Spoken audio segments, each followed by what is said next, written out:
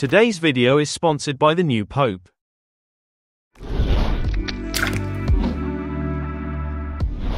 First of all, bring a texture for your background. You can use the one from Davinci, or whatever you like. Add your clip, duplicate it and bring this copy on top. With this second clip selected, go to the color page. Go to the Magic Mask tab, make sure that the mask overlay is selected, and set the quality to better. Add a couple of points into your subject, and select to track your mask. Once your mask is done, right-click to the nodes window, add an alpha point and connect the blue point of the node to this. Go back to the edit page, and you see nothing. Select the first clip you have below the one you've just made the mask.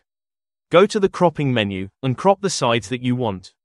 Go through your clip to see if there is a need to fix the mask, like in this part where the ball is disappearing, or like this extra legs that are not supposed to be there.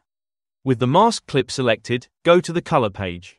Take the brush tool and delete the parts that you don't want, or add the parts that are not included in the mask. Keep in mind that with this new brush tool you need to go frame by frame.